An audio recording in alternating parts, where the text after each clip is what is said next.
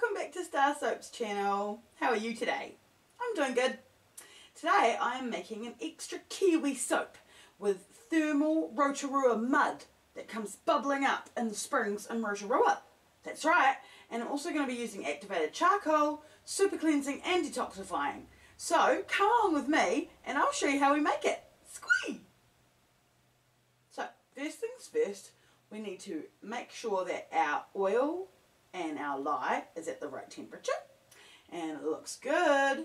So now we're going to add our lye to our cooled oils and blend to a light emulsification or thin trace. And I've got some kaolin clay and some other goodies in the oils, which is why they're opaque. This is a little mixture of the thermal mud and the activated charcoal and some fruit powders and a bunch of gorgeous skin loving ingredients.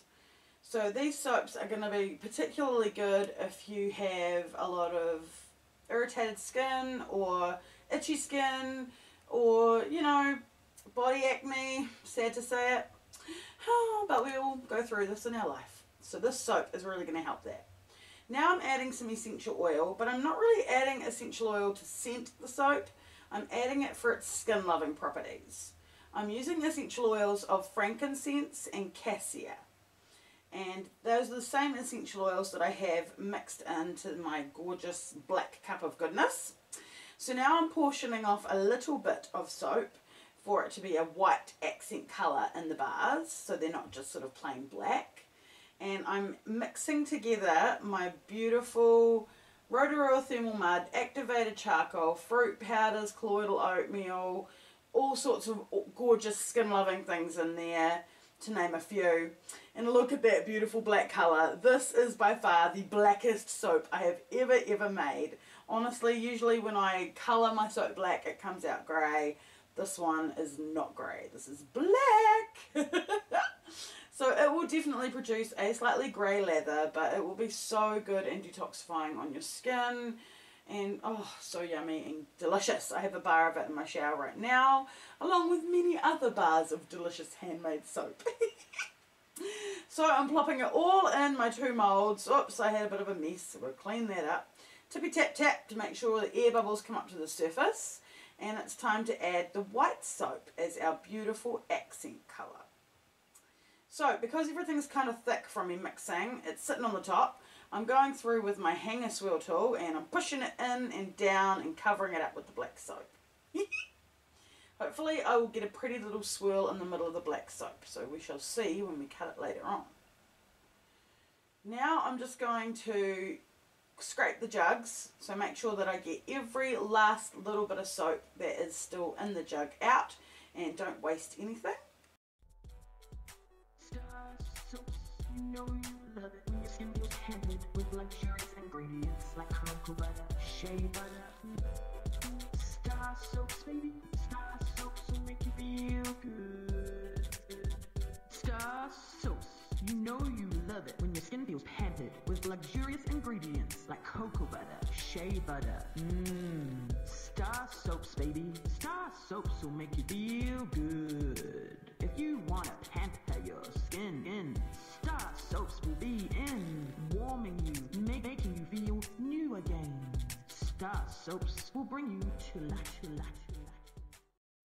So now I've gone ahead with the last of the white soap and the last of the black soap and dolloped it up on the top like I do. And now it's time for our beautiful swirly swirl. Because the soap is thick, it's not going to work quite how I planned. So I'm just going to get all crazy and creative and do whatever comes to mind as I'm swirling. In this case I've just kind of gone back and forth and then up and down. And I think it looks really pretty. So in the second loaf I'm doing the exact same thing but with wider strokes. And you can kind of see how it's going right out to the edges of the mould a bit more. And then once I'm finished at the end I'll just come back through in the middle once and I'm done. Groovy. So I made some cool little toppers that were inspired by a polymer clay tutorial where the lady had taken different clay colours, rolled them all up into a big log to make an orange, and then sliced them.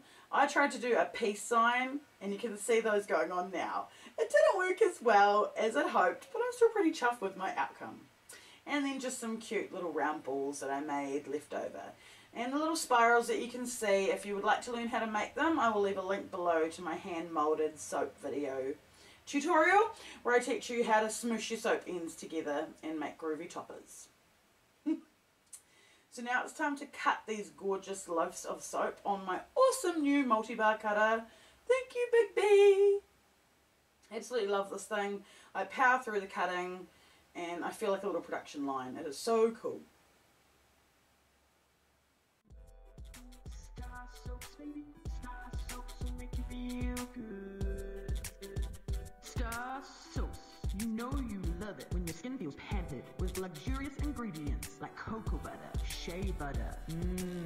StarrSoaps, baby. StarrSoaps will make you feel good. If you want to pamper your skin, StarrSoaps will be in, warming you, making you feel new again.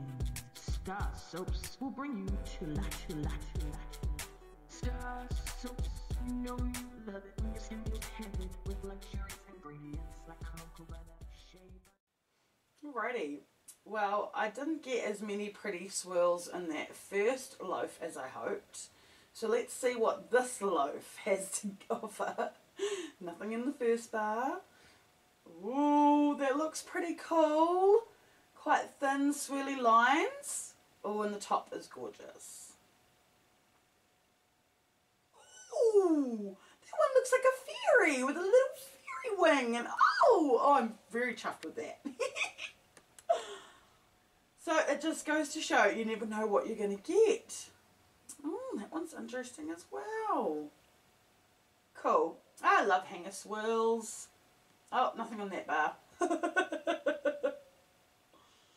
So not only is this awesome and loving on your skin, it is also a beautiful soap. Yay! So here we have the final bars, and I think they turned out really, really cool. Some of them have really amazing swirls in them, like this one in the front, and others not so much, like that one on the side. But, like I said earlier, this soap is really going to love your skin. And if you feel like you need something that's going to nourish and also going to cleanse and dry out any skin issues you might have, please feel free to contact me on StarrSoaps@gmail.com and we'll make a soap deal. Well, I hope you enjoyed watching me make this soap. And if you did, feel free to hang around and hit that subscribe button down below. Become a member of the StarrSoaps family and feel the soapy love. So here are some pickies of my swirls. I especially like that fairy looking one. And this week I'd like to highlight Annie Louise Robinson and her beautiful cold process soap that she made, and also her amazing little soapy embeds that she made. How gorgeous are those little cameos? Well done, Annie. If you'd like your photo highlighted, please come over to the StarrSoaps group on Facebook and share your picture. The link's in the description. Thanks for watching, guys. Bye. StarrSoaps, you know you love it when your skin feels pampered with luxurious ingredients like cocoa butter, shea butter. StarrSoaps, baby. StarrSoaps will make you feel good. StarrSoaps, you know you love it when your skin feels pampered with luxurious ingredients like cocoa butter, shea butter.